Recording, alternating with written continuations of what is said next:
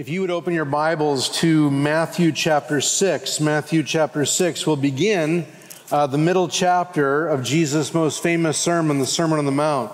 Matthew chapter 6, and we'll begin reading in verse 1. And a little kind of orientation as we read this morning.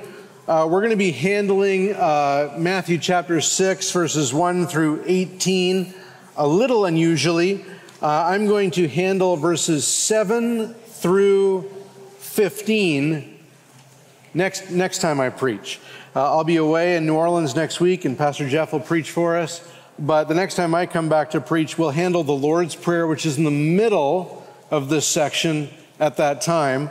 But I think you'll notice why we're going to handle everything else together, because there's this repeating pattern 3 times over in this passage of what we should think about when we pray, when we give, and when we fast.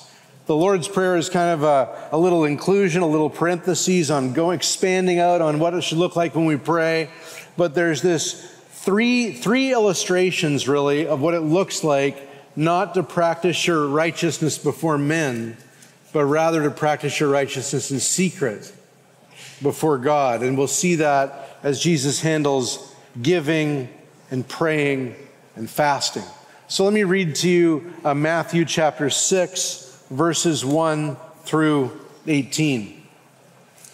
Beware of practicing your righteousness before other people in order to be seen by them. For then you will have no reward from your Father who is in heaven. Thus, when you give to the needy, sound no trumpet before you, as the hypocrites do in the synagogues and in the streets, that they may be praised by others. Truly, I say to you, they have received their reward. But when you give to the needy, do not let your left hand know what your right hand is doing, so that your giving may be in secret, and your Father who sees in secret will reward you. When you pray, do not be like the hypocrites, for they love to stand and pray in the synagogues and in the streets, that they may be seen by others. Truly, I say to you, they have received their reward. But when you pray, go into your room and shut the door and pray to your Father who is in secret. And your Father who is in secret will reward you. And when you pray, do not heap up empty phrases as the Gentiles do, for they think they will be heard for their many words. Do not be like them. For your Father knows what you need before you ask Him. Pray then like this: Our Father in heaven, hallowed be your name. Your kingdom come, your will be done, on earth as it is in heaven. Give us this day our daily bread. Forgive us our debts as we also have forgiven our debtors. And lead us not into temptation, but deliver us from evil. For if you forgive others their trespasses, your heavenly Father will also forgive you. But if you do not forgive others their trespasses, neither will your Father forgive your trespasses. And when you fast, do not look gloomy like the hypocrites, for they disfigure their faces, that their fasting may be seen by others. Truly, I say to you, they have received their reward. But when you fast, anoint your head and wash your face, that your fasting may not be seen by others, but by your Father who is in secret. And your Father who is in secret will reward you. Father, we come before you and we ask you that you would fill us with your Holy Spirit. The lessons that you taught in this powerful sermon would forever be sealed on the hearts of this church and would characterize every last individual life. We pray this in Jesus' name. Amen. The passage we're looking at begins with a warning that every Christian needs. It's right there in the very first word of the passage. Beware. It could almost be translated, be alert, be awake, be sensitive and focused on the reality that there are dangers in the Christian life. And it's kind of an interesting way to begin this section, chapter 6 in the Sermon on the Mount. Because up until now, we've had a pretty positive view of what a Christian is. We've been told that a Christian is someone who is cultivating a purity of heart. Blessed are the pure in heart. They shall see God. The Christian hungers and thirsts for righteousness. The Christian is someone who's merciful.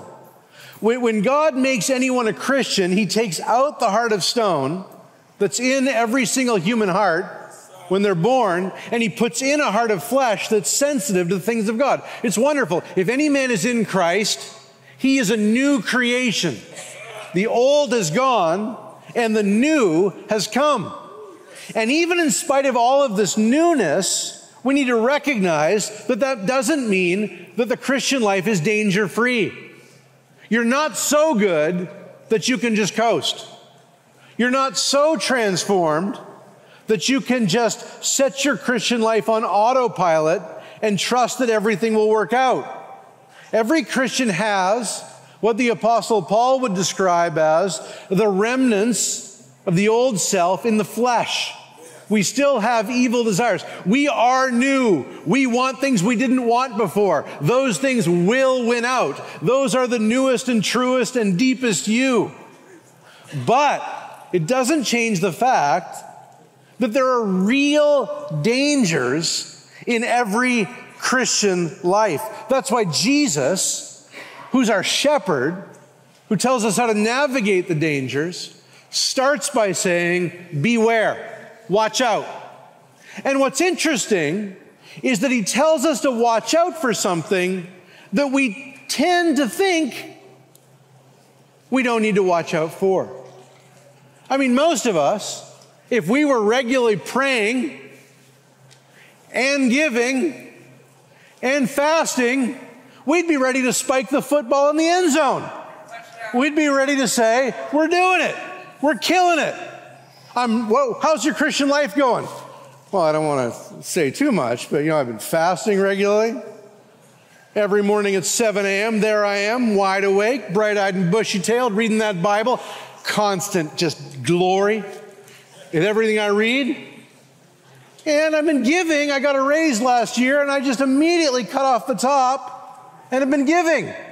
And even if you didn't say that to anyone else, there would be a sense in which we might think, there it is. I'm doing it. Finally, I'm walking with Jesus. I'm doing all the right stuff. Things are going well. And Jesus says, that's where you need to watch out. That area, these areas of the spiritual life are actually areas where we need to be careful. And this actually affects two very different groups of Christians. I think it might be good just to think about this for a second. There's Christians like me who got saved out of a secular background or an atheistic background or a really godless background, or a background where I wasn't trying to pray or fast or give. And then you get saved and you're like, hey, good, I'm not sleeping around, I'm not stealing, I'm not lying, I'm praying, I'm fasting, things are good. And all of a sudden you realize, whoa, there's actually temptations that the Christian faces while seeking to live a life of holiness. We thought that the Christian life was going to be the exit from every sin. And then you find out that actually the Christian life introduces you to a few more possible areas to sin. You can actually sin in your praying. You can sin in your giving. You can sin in your fasting. And the other group I think that really needs to pay attention to this particular warning is those of you who are raised in the church, which is always the vast majority of those in the church because God is so faithful generation after generation. It actually blew my mind when I first became a pastor. I had this radical conversion. I got saved out of complete godlessness. I kept doing membership interviews, and I kept hearing the same story after the same story. Well, my parents took me to church, and I heard the Sunday school lesson, and I gave my life to Jesus. And it kept happening, almost like the most effective evangelists in the world with this heard of mass called the local church. Moms and dads, Sunday school teachers, youth leaders. But to people like many of us, some of you 16, 17 years old, just coming of age, having grown up in the church, some of you 25, some of you 55, you've been praying and giving. The first financial lesson you ever had was you take the first 10% and you put it in a jar. You've been doing those things since before you can remember. And you need to be careful. You need to be really careful. Because you can pray when you're asked to pray. You can give when you get a paycheck. You may even fast with the church, but if someone gets on your playlist on Spotify, it is filth. If someone sees the kind of humor you use with your friends, it is not wholesome talk. If someone were to dig in to the history on your web browser and see the pornography, if you're asked to pray, you can do it. You got it. If you're asked to lead out in anything spiritual, you can do it. Second nature. You've been doing it since you're 5 years old. But there are many people who will go to hell from the pew. There are many people who have learned how to put on the externals of religion. Second nature to them. But their inner heart, the inner delights of their soul are not with God. They're not with God. And Jesus is saying, watch out, beware. I'm looking for reality here. I'm looking for a true relationship with every single person I call. And I want you to be aware that you can do the externals, but if your heart is not internally given to God in secret, you have nothing. And so he says, beware. And the warning he gives, we need to be very precise about what the warning is. The warning is beware of practicing your righteousness before other people in order to be seen by them. And you got to read the whole verse.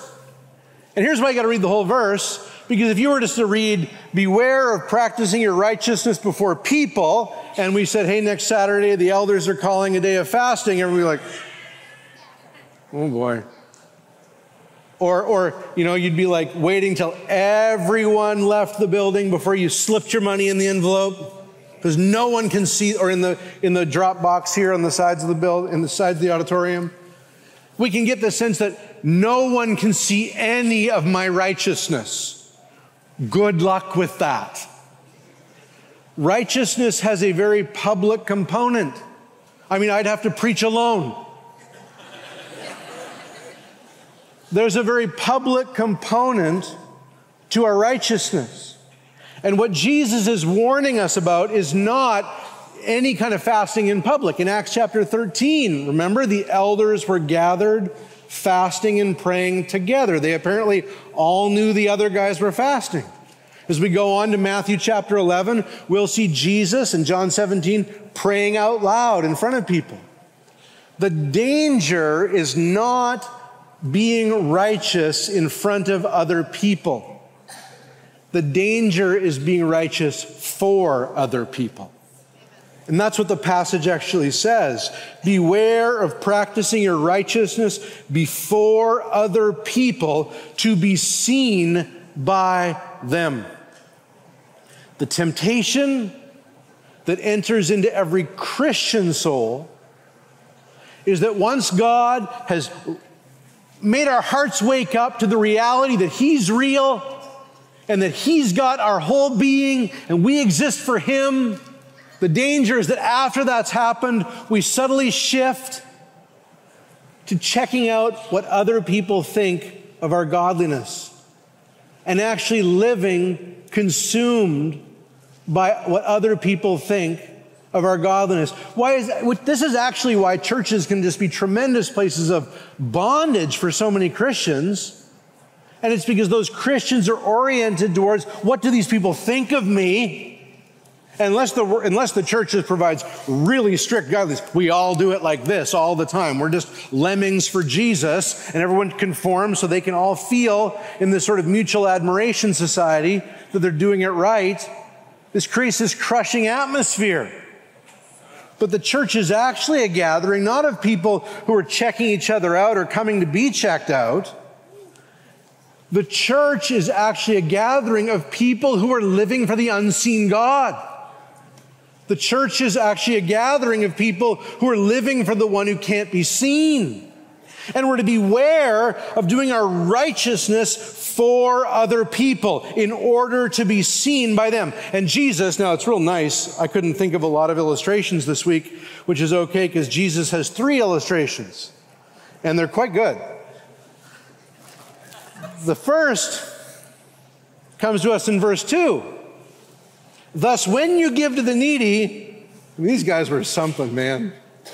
Sound no trumpet, as the hypocrites do in the synagogues and in the streets. Now, I don't know if this is literally what happened or if Jesus is just a really good preacher, but everybody got the point, okay? Bom, bom, bom, bom. You know, like everyone just, look, Captain Giver is coming. He will be placing a special brick with his name on it at the corner of the synagogue. He'd like everyone to notice just how generous he is. He's quite proud of his humility and would like to put it on display this morning.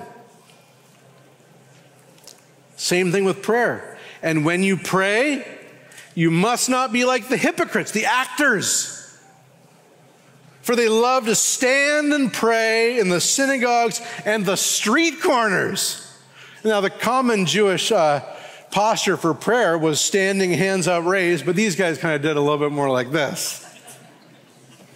They positioned themselves so that the center of their prayer was not God, but themselves.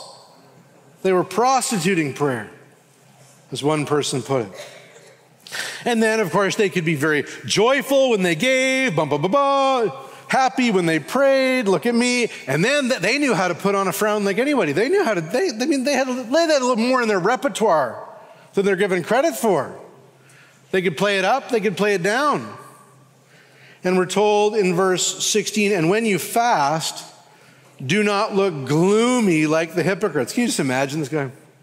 Sort of an Eeyore look, puddle glum on their face. For they disfigure their faces that their fasting may be seen like others. And there's just this like dopamine release in the soul. Look, they're fasting. Did you see them? They're fasting. I think they're talking about my fasting. And so it's just, and they're living off of the eyes of men. And listen, when you have a God who is often silent, right? How long, O Lord, how long must I go on wrestling with my thoughts? There are times where God isn't, but feels absent. And when that is a reoccurring experience of many believers, you could see how you might be tempted to switch out, waiting in desperation for God, for the quick fix of other people being entranced by your godliness. That's the warning every Christian needs. It's easier to look virtuous than to be virtuous. It's easier to grow a beard and work out than actually be a man. It's easier to put your devotions on Instagram than it is just to sit quietly in front of your Bible waiting for God. That's the warning every Christian needs. The second thing this passage brings to our attention is a consequence every Christian fears. A consequence every Christian fears. You see it there in verse 1. Beware of practicing your righteousness before other people in order to be seen by them, for then you will have no reward from your Father who is in heaven. No reward. The Bible portrays the glory of being welcomed into heaven as a reward given to the saints, which is just mind-blowing when you think about the fact that we are saved even though we don't deserve it, and then we're empowered to do good works even though we're not inclined to them naturally, and they're planned for us by the living God. And then once we do them, you know what he does? He goes, way to go, and rewards us. It's unbelievable. Unbelievable grace. If you never rise above religion for the eyes of man, you will have none of that reward. It ultimately means you will not be in heaven. You will not be saved. God does not take people who are living for the world through their whole lives and then bring them to the place where he's the center of everything. Now that's good for God because he wants heaven holy. It's not good for you, but it certainly makes sense because you would be miserable in heaven if your deepest longings are for the approval of other people. Because heaven is all about God. It's all about his glory. It's all about his presence. And so Jesus is warning us here, listen, this is not a big thing. I'm not just talking about a growth step in your Christian life. I'm talking about sin you need to weed out, you need to gouge out, you need to cut off your hand, you need to do whatever it takes to get over this sin. You need to not live for the eyes of people. You need to live for the eyes of God. If you don't, you will not come into a heavenly reward. We're talking about the true perseverance of the saints. Now, many people have an idea, once saved, always saved. I believed at this crusade, I believed at this church, I believed in this Sunday school, and since I believed, I'm good to go. Listen, the only indication you have that you were truly saved when that moment you believed is if you keep growing throughout your Christian life. Not perfectly, but truly, with a consistency. He always carries out the work he begins in anyone he saves. Now, it can be ugly sometimes. It may mean there's much repentance of sin, coming out of seasons of backsliding. I'm not saying if you haven't had a perfect life, you're not a Christian. That's not what I'm saying at all. I'm just saying that when God creates something, it always grows. When God makes something, it always lives. When God transforms something, it is always transformed. And so here the Lord Jesus is saying, if you practice your righteousness before men, that's just what you live for. How did they like my fasting? How did they like my praying? How did they like my giving? If that's what you're living for, no reward. No heaven.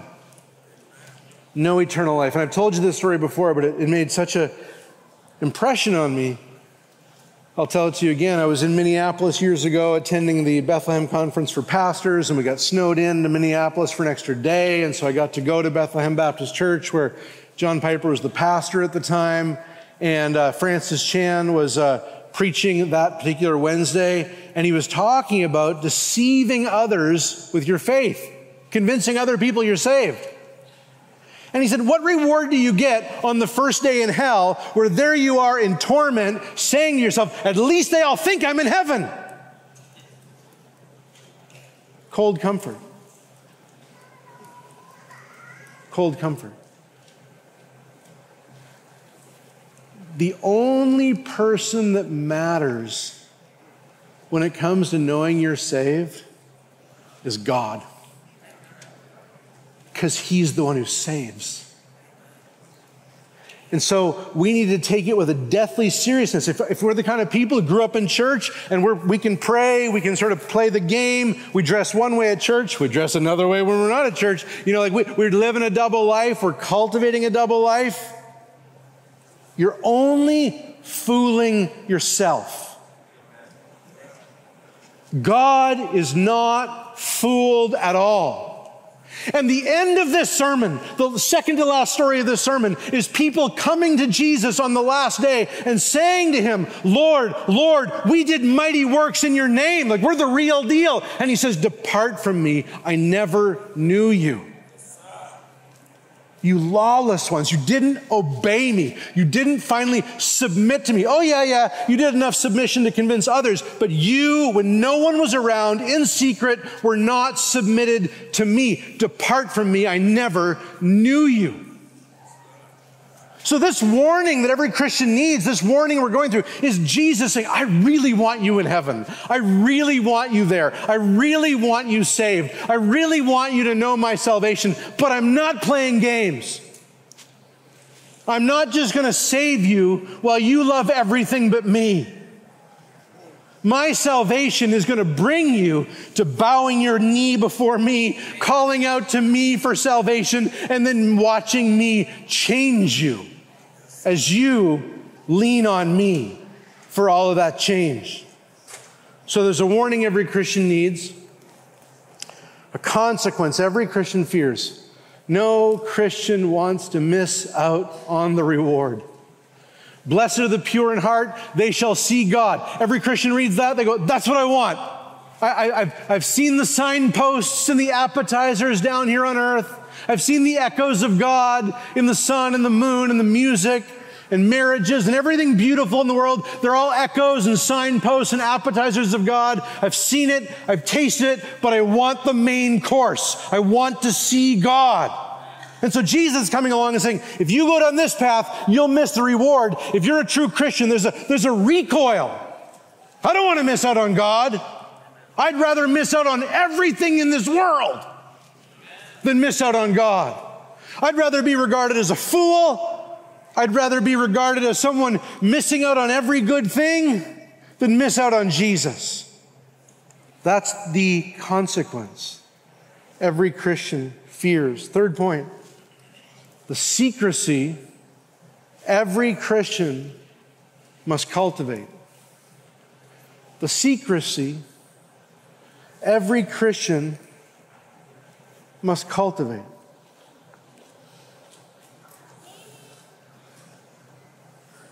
Listen to this from the words of the Lord Jesus. Verse 3.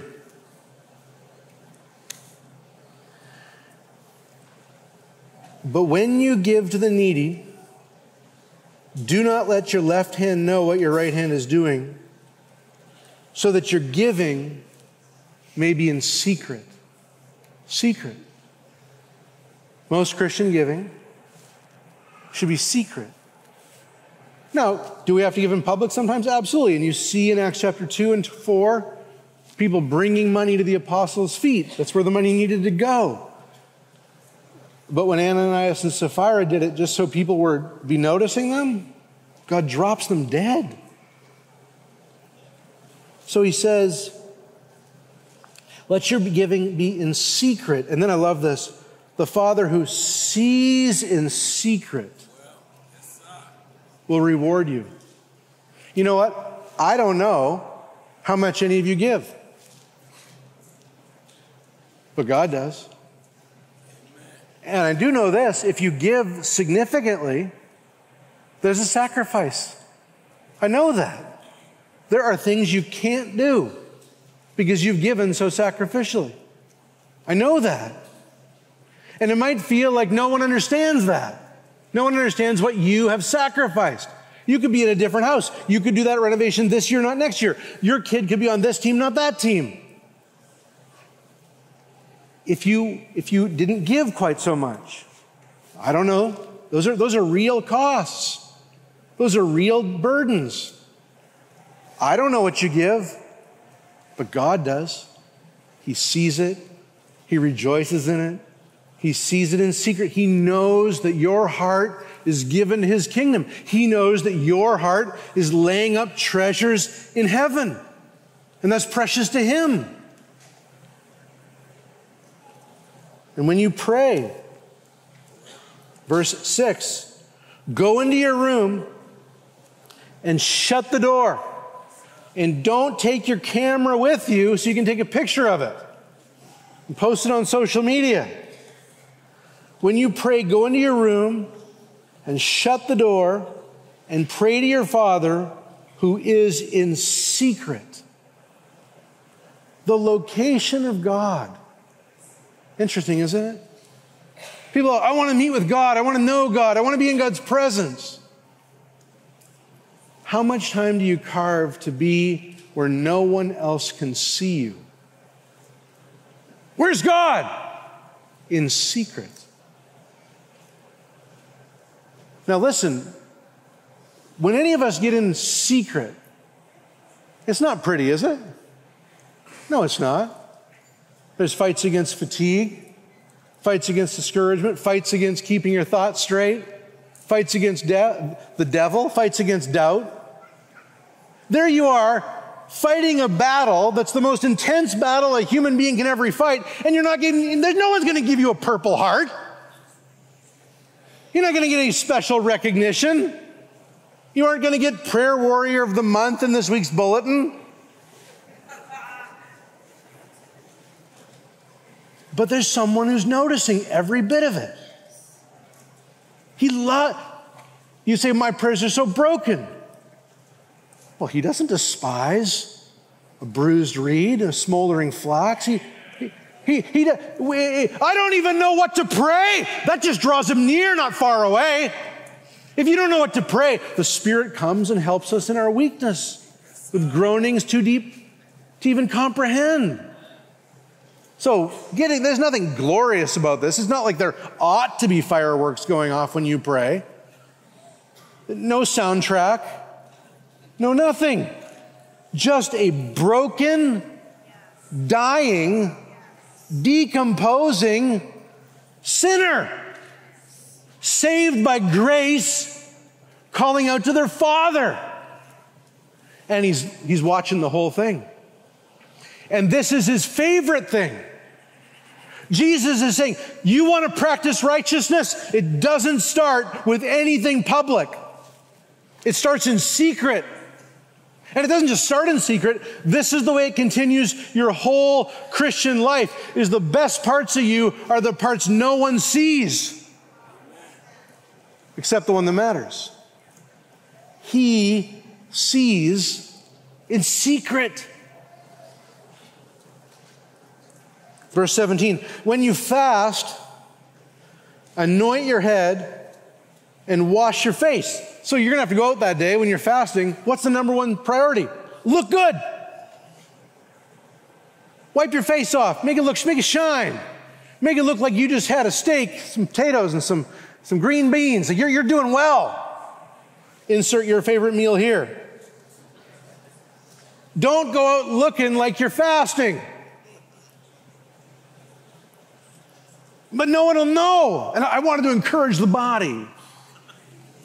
They're going to be okay. This impulse is deep. I caught myself just the other day. I was reading my Bible in my living room. Not my normal place for reading it. It's early in the morning, no one was awake. I was reading my Bible, had it on my lap, and then I got distracted by my phone. Did what I tell you not to do, what I try not to do. But there it was, grabbed my phone. I don't know what I was looking at, but it wasn't any verse. And then I heard a kid come downstairs. Just put my phone under my leg. I want to be the dad with my Bible. And I was studying for this passage.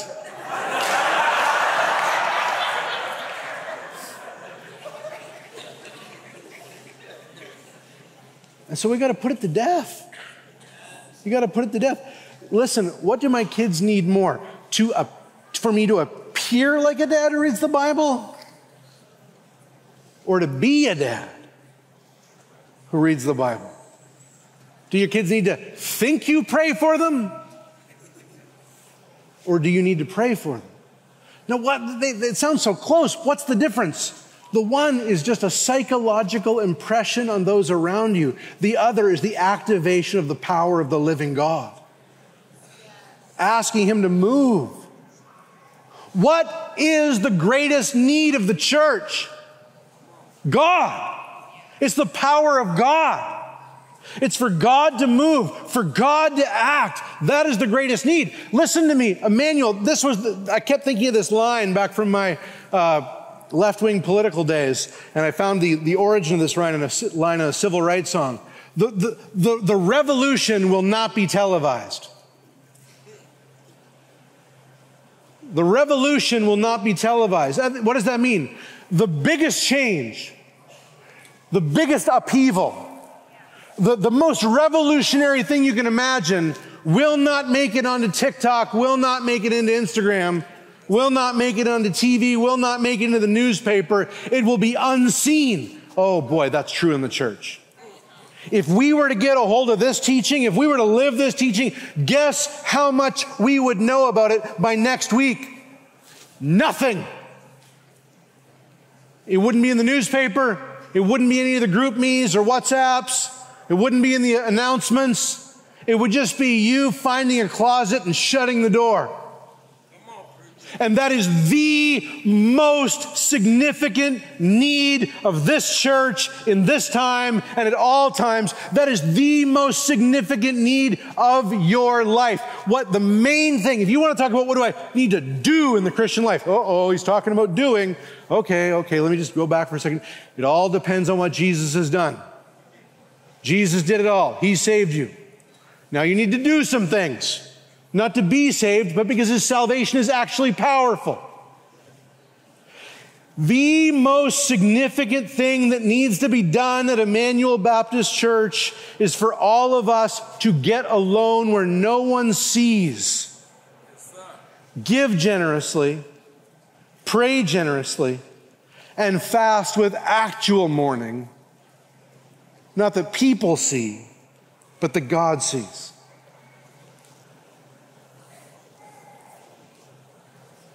Fourth point, the reward that every Christian desires. So what have we seen so far? There's a warning every Christian needs. Hey, I'm not above this. I'm not above using the prayer and the fasting and the giving that God's commanded me for me. I'm not above that. I'm not exempt from that. It's a warning every Christian needs. There's a consequence every Christian fears. You don't want to just get people to give you attaboys for your spiritual life. It's hollow. And I didn't even emphasize it, but what did the passage keep saying? They have received their reward. They have received their reward. That's it. When they get the, oh man, John, you're real spiritual. Bill, you're really living for Jesus. That's it. That's all you get. End of story. You're paid out in full.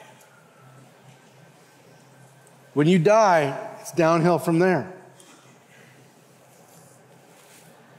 The answer to that is not a preoccupation with, did I sound like I wasn't trying to impress people? Good luck with that one. That was a bit bold. I'll have to tone it down next time. That was a touch too toned down. And you become a connoisseur of your own spiritual sounds. No, the answer for your temptation and mine to impress other people is to actually cultivate something real and secret. Then when you're in front of people, you'll actually talk to God like you talk to God. The secrecy. But when that secrecy is cultivated, it brings a reward every Christian desires. You see that? Verse 4. So that your giving may be in secret, and your Father who sees in secret will reward you. I'm not being crass to say giving pays off. He will reward you. It literally means this idea, it's got an idea of repayment. He will reward you. Verse 8, but when you pray, go into your room and shut the door and pray to your Father who's in secret, and your Father is in secret, see it secret, and he will reward you. Verse 18, your fasting may not be seen by others, but your Father is in secret, and your Father who sees in secret will reward you. It pays. It pays to fast and to give and to pray. Well, what does it pay? What's the payoff? What's the reward? Well, I'll put it to you in two categories. The one's more important than the other, but I'll put it to you in two categories. The first reward is heaven.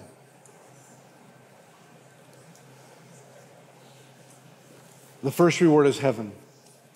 And I think it's interesting that with these commands, Jesus wants to get into the life of every Christian, and he says, I want you so alone with me that what's cultivated is the two things that are absent from every soul: an actual Godwardness and an actual otherworldliness.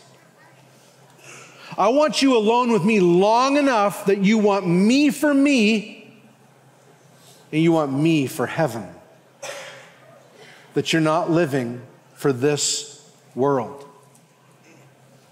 Back in Matthew chapter 5, when it was talking about persecution, it says, rejoice and be glad, for your reward in heaven is great if you're persecuted. Your reward in heaven is also great if you pray and you give and you fast. What's the reward? Oh, heaven comes, Jesus comes at it with so many images: crowns, street of gold, room in my home. I don't know, take everything good in life, take out the bad, turn it up to 10, you're getting close. And then infuse it all with Jesus' presence instead of his absence. His immediate presence. Boy, these days in Louisville, we feel the sun, don't we? The other day I was sitting outside. I've been to Indonesia a number of times. I was thinking, Indonesia's got nothing on Louisville. This is hot. That sun is beating down on me.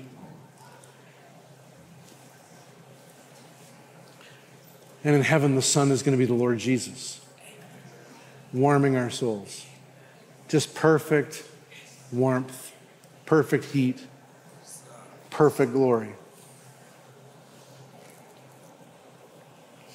But the other reward here on earth is that the natural product of actually getting alone with God for what you're getting alone with God for. Let me explain what I mean, then I'm going to sit down. These hypocrites, they're doing religion to get other people to look at them. See me pray, see me give, see me fast. The Christians getting alone in secret where no one can see them so they can actually mourn over their sins and experience his forgiveness. You will be rewarded. The Christian is getting alone with God to pray so they can actually pray, hallowed be your name. I am convinced that the victory over every sin is bottled up in the answer to that prayer. If you knew God's name as Father more reverently residing in your heart, then I tell you what, porn and lying and anxiety would have nothing on you. God is my Father. And I can be alone where no one else is telling me anything, asking him to make his name hallowed in my heart. And I'm growing in this reverence for him. So the reward of prayer is the answer to the prayer. It's not something artificial. I'm praying so I can look like I'm praying so you can adore me. That's all fake. It's your heavenly Father who sees you in secret. What, there you are in secret doing what? Saying, your kingdom come. What's the reward? The kingdom comes. Okay? You're there in secret going, Lord, my daily bread. What's the reward? Breakfast. There's a direct relationship. What's the reward when you give? Well, the person's actually helped. There's all these TikTok reels, I'm told, where people go around giving money to the poor. But the poor become a prop in your personal play, rather than real people who need your aid. What's the reward when you give to the needy? They actually get helped. And no one knows about it. No one writes a book about you. That's fine. You don't get your... Man, TikTok is really cheating us. Andy Warhol had 15 minutes of fame. Now you get 15 seconds of fame. Or you can be recorded with all your good deeds in the eyes of the Lord who dwells in secret. So the reward is heaven itself, and then all of the good fruit from the good deeds we seek the Lord for. And guess what? Your Christian life becomes less and less an anxious flittering about of what you can do on your job, your family, and more a daily waiting on what He can do. Because there you were in secret, saying it to Him again, I can't do it. The floods are too big. The waves are too high. But you can. And the God who's secret says, oh, I'm in secret. I'm kind of incompetent, kind of inept. No. Once He's been honored in that secret place, He loves to flex publicly. He loves to reward with those answers to His people. Let's pray.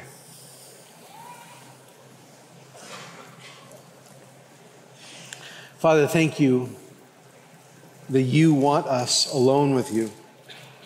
Where we were offensive to you, we're enemies of yours, and that you would want us so alone, so bare before you is just a testament to Christ's reconciling work. And we pray, Lord God, that you would find us alone with you more and more in the coming days. That the darkness, the doubt, the discouragement, the distraction, our minds can only last 5 seconds sometimes. That none of that would keep us away from you. That we would rather endure days and weeks of longing and wanting alone with you than to be out in the world satisfied. And then, Lord, I pray you'd give us many times of sweetness in the secret place, glory in the secret place. And Lord, I pray that Emmanuel Baptist Church and all the churches that love your gospel would become places where everything happening, we could say, that's just the reward of God. That's just God working. We don't see all the engine work happening in secret, but we see the fruit. And Lord, we can't wait to heaven, where all that secret work that's unnoticed will be rewarded by you with your great, well done, my good and faithful servant. Pray this in Jesus' name. Amen.